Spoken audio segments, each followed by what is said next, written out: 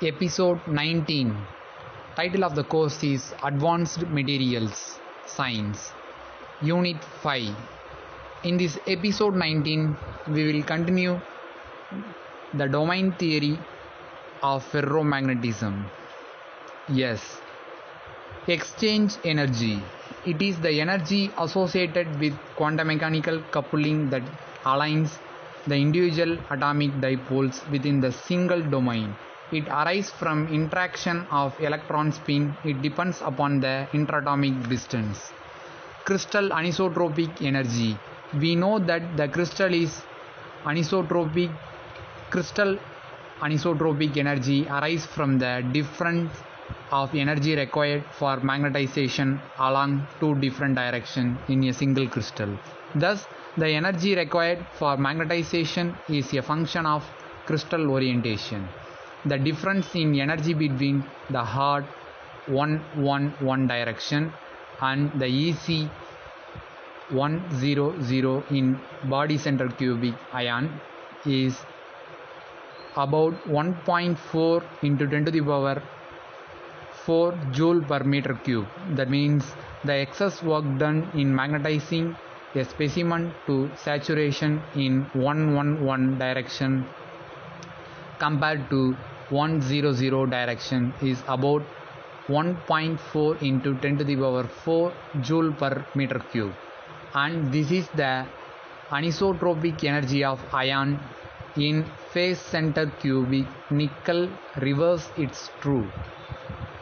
For nickel, 111 direction is the EC direction. The EC direction of nickel are body diagonal.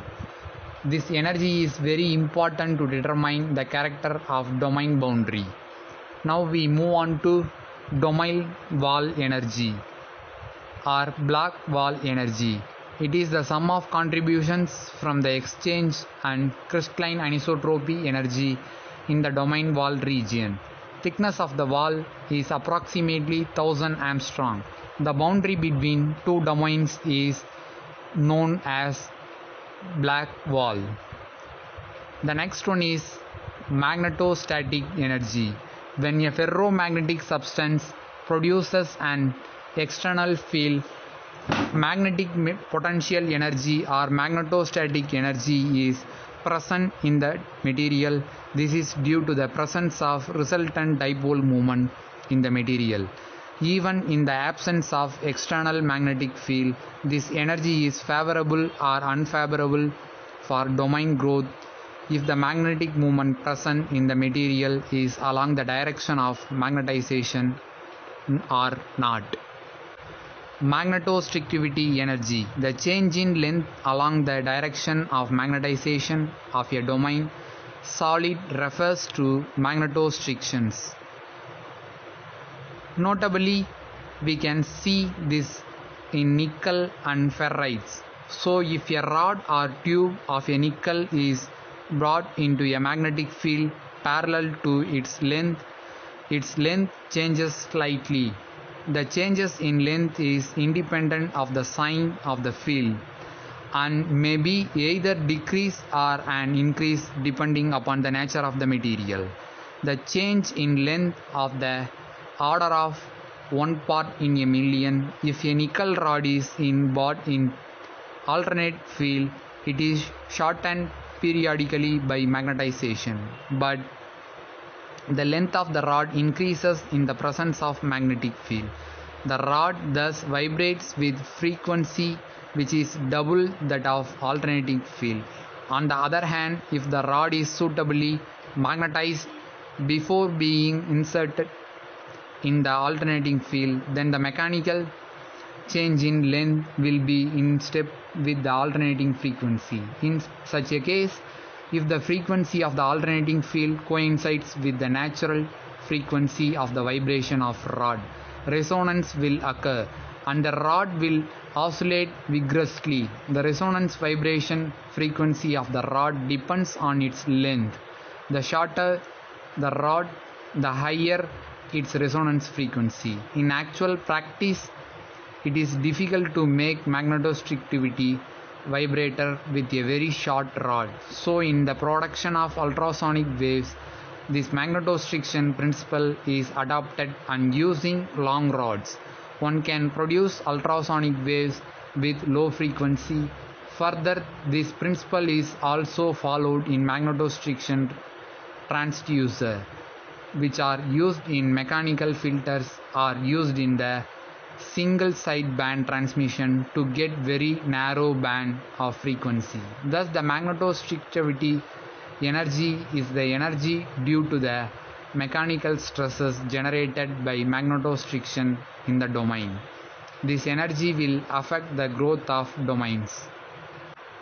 Reversible and irreversible domains. Suppose if apply a small external field on the ferromagnetic specimen, the domain wall is displaced slightly away from the minimum energy, but it returns to the original position when the field is removed. This gives a reversible domain. In larger external field, the domain wall may be shifted to more distant position where the energy curve has passed through a maximum and then minimize. On removing the field, the domain wall cannot cross the energy maximum, and so it is unable to return to its initial position. This gives an reversible domain wall movement. If the material is free from strains and inclusions, the greater the size of reversible wall movement and small external field is required to produce a movement. Thus, the material has a large initial permeability and it is soft magnetic material. If the material has strains, inclusions, high external field is required to produce a movement of domain wall, and so the material is hard magnetic material and it is high force act. Histories of ferromagnetic material refers to the lack of magnetization or magnetic induction behind the magnetizing field. Thus, the reversible BH characteristics ferromagnetic material is known as hysteresis. The hysteresis loop ABCDEA is a curve showing the change in magnetic induction of a ferromagnetic material to which an external field is applied as an intensity of this field is varied from Hs to minus Hs and back again. Hysteresis loss is a loss of energy in taking ferromagnetic body through a cycle of magnetization, and this loss is represented by the area enclosed by hysteresis loop. When the magnetizing field is reduced to zero, the magnetic induced of the material does not comes to zero, and this value of magnetic induction is called residual magnetism or retentivity. Thus, the retentivity of the specimen is defined as magnetic induction retained by the specimen when the magnetizing field is reduced from the saturation value to zero. Similarly, the force on the magnetic specimen is the magnitude of the demagnetizing field required to reduce the residual magnetism is zero. A study of hysteresis loop different magnetic material helps us to know their magnetic property. For example, let us see the hysteresis of curve for soft iron and steel.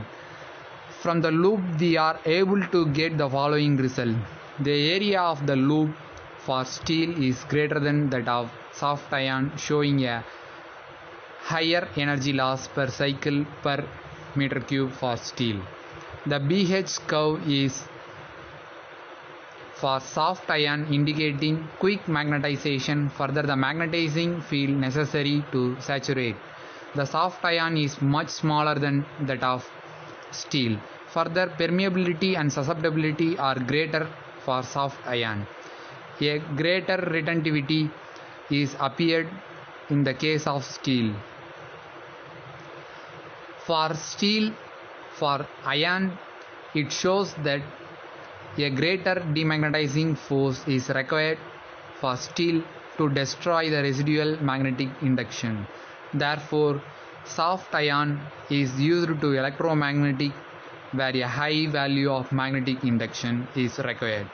Further, since the hysteresis loss is very small, it is also used in cores of transformers, dynamos, and telephones. Steel is used in making permanent magnet because it will not to be easily demagnetized.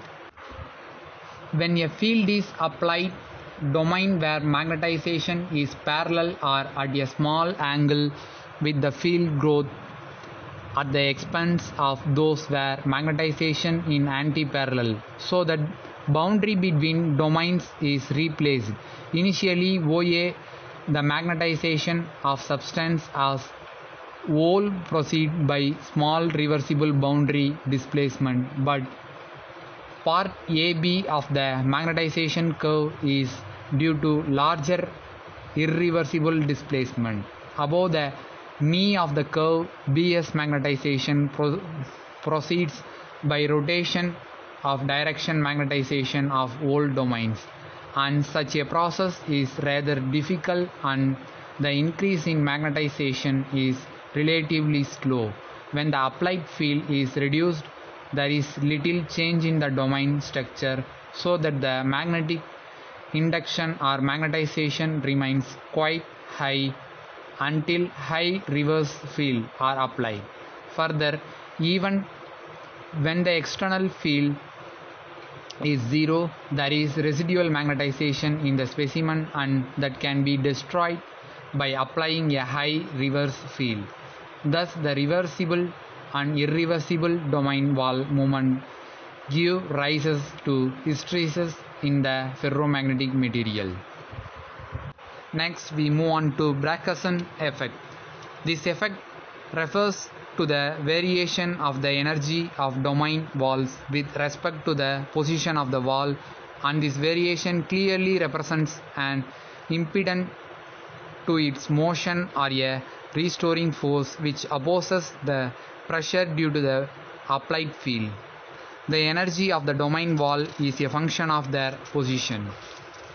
The wall will initially be in a tuft at x1 and will be forced uphill until a point inflection is at x2 by an applied field. Beyond the displacement, the wall will move freely in the field to x3, at which the value dou E by dou x is the same.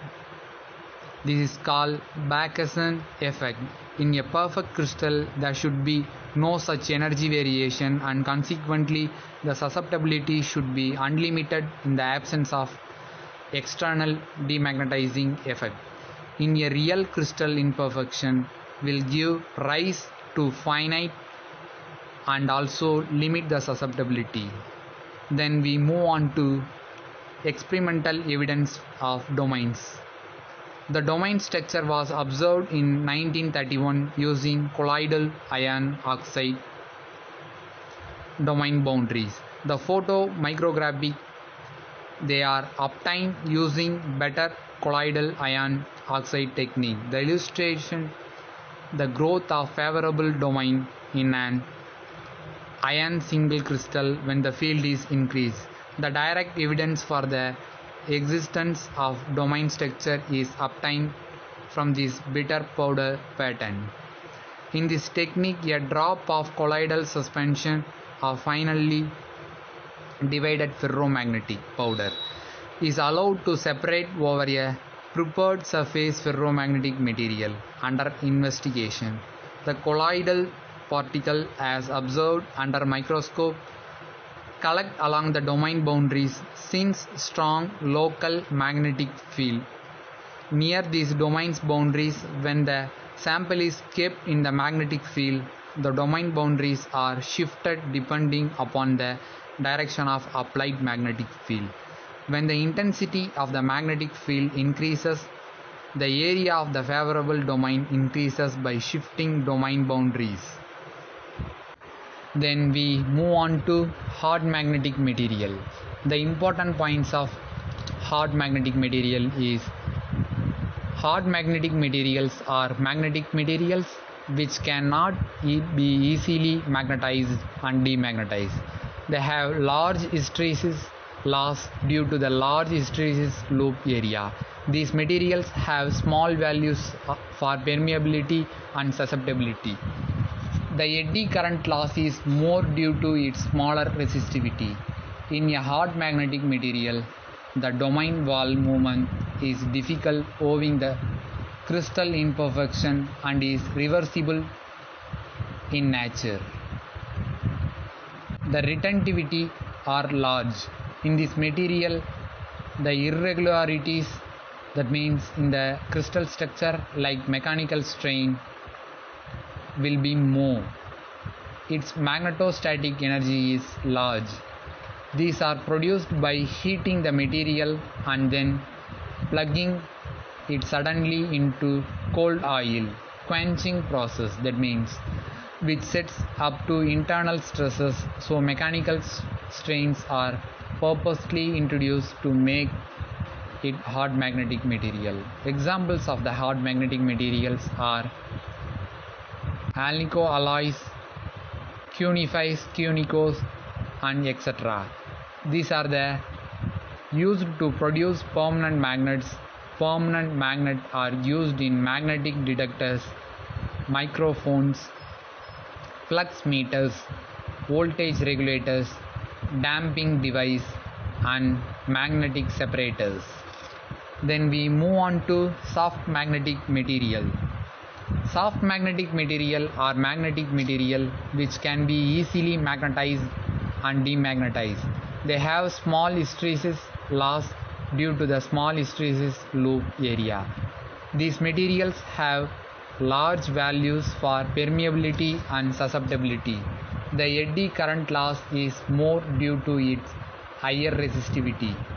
To obtain soft magnetic material, the domain walls must be able to move easily, reversibly, so that magnetization changes by large amount of small changes in the magnetizing field. The retentivity are very small. These materials are free from irregularities in the crystal structure like strains or impurities. Its magnetostatic energy is very small. These are manufactured as follows: heating the pure material to a temperature where sufficient movement of the atoms is possible for them to settle into an order lattice, followed by slow cooling, that means annealing process, so as not to disturb it. Example: iron silicon alloy, ferrous nickel alloy, ferrite and garnets, etc. These are used in electromagnetic machineries and in the transformer cores. These are used in switching circuits, microwave isolators, shift registers, and matrix storage of computers, and produces electromagnets. Important application of the soft magnetic material. The soft magnetic materials are used in electromagnetic machineries and transformers. Magnetic cores for use in alternating magnetic fields, like those for transformers and rotating electrical machines, are made from material whose hysteresis loop are narrow in order to keep hysteresis loss low. Hysteresis loss is directly proportional to area enclosed in the hysteresis loop for the material, frequency of the alternating current, and volume of the material. Alternating magnetic field induce an EMF in the core and cause an electric current to flow in them. This current is called eddy current, and power loss, which appears in the form of heat due to this eddy current, is called eddy current loss. Eddy current loss is inversely proportional to resistivity of core material and directly proportional to square of maximum flux density, frequency of AC supply. and thickness of each lamination of the core. Thus, the core material should have low hysteresis loss and low eddy current loss. We can get the property from soft magnetic materials with high resistivity. Ion silicon FeSi alloy. This alloy has more resistivity than pure iron. Therefore, 4% of silicon is introduced. So it will reduce the eddy current loss and other transformer core losses. These alloys will be suitable for operation at power frequency of 50 to 60 cycles per second. These are not suitable where high sensitivity and fidelity are required. Iron nickel alloy, that means FeNi alloy. The above said property are improved in this by magnetic annealing. These alloys can be used at audio frequencies. Suppose if we want to high sensitivity and high fidelity in an communication equipment, then we can use FiNi alloy such as permoly, that means 45% nickel plus 55% iron, and supreme alloy, that means 79% of nickel plus 16% of iron plus 5% of molybdenum. These have a highly initial permeability than FeSi alloy. This tends to reduce the area under the hysteresis loop, enabling their use at higher frequency. Mu metal, 77% of Ni plus 16% of iron plus 5% of copper and 2% of chromium is also an important nickel alloy. Ferrites and garnets. For high frequency ferrites and for very high frequency garnets are used, since the above said alloy will not be used due to their heavy eddy current losses, but ferrites and garnets have high electrical resistivity than that of alloys. This reduces the eddy current losses. Nickel zinc ferrite are used for audio and TV transformers. Manganese ferrites with high resistivity are used in microwave isolators in gigahertz and megahertz range. With a higher manganese and magnesium ratio than the above, ferrite has nearly rectangular hysteresis loop and is used for memory cores in computer. Ferrites with large magnetostrictive effects are used in the electrochemical transducer and to produce ultrasonic waves. Ferrex cube. It is one of the soft magnetic material and it is also ferrite. It has square hysteresis loop. These have high permeability and high resistivity. They are used in switching circuit and in matrix storage and shift resistor of computers. Example, manganese ferrite, that means 50% of MgO plus 50% of MnO Fe2-3. Structure of ferrite. Ferrites are modified structure of iron with no carbon and are good example of ferrimagnetism, in which the spin adjustment ion in the presence of magnetic field are in opposite senses and with different magnitudes. They are made from ceramic ferromagnetic compounds. Mechanically, it has pure ion character. It has low tensile strength and it is a brittle, soft and non-machinable one. In this, all valence electrons are tied up by ionic bonding, and these are bad conductor with high resistivity of 10 to the power 11 ohm meter. Ferrites are manufactured by powder metallurgical process by mixing, compacting and then sintering at high temperature, followed by age hardening in magnetic field. These are mainly used in transformer, cores, television scanning coils, memory device and high-speed switches. The general formula is XFE2O4, where X may be a metal as Mg, Mn or Zn. These materials have low eddy current losses and low hysteresis losses. Normally, there are two types of structures present in the ferrites. Types of interaction present in the ferrites. Neil suggested that all interaction in the ferrites are antiferromagnetic in sign, but that the AB interaction is considerably strong than the AA or BB interaction. If nickel ferrite is truly ferromagnetic, then 12 Bohr magnetrons should be present in that. That means 7 Bohr magnetron in B side and 5 Bohr magnetron in A side.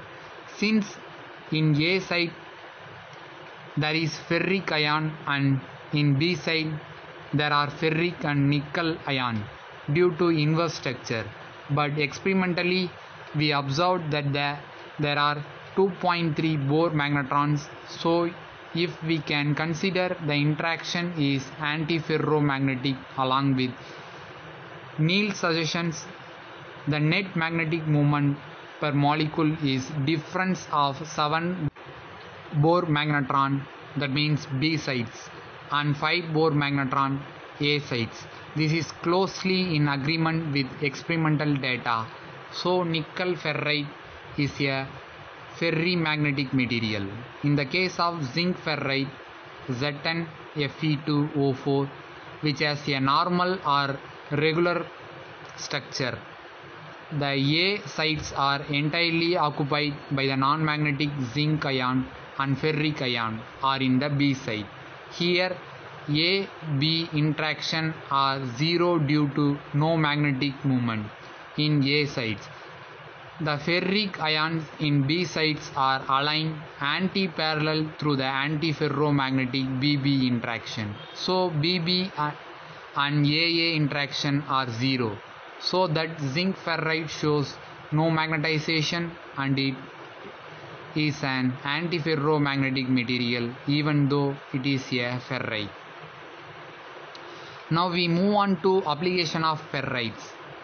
Ferrites are used to produce low frequency ultrasonic waves by magnetostriction principle. Ferrite rod are used in radio receiver, in particular medium wave coil, to increase the sensitivity and selectivity of receiver. Ferrites are used as cores in audio and TV transformers.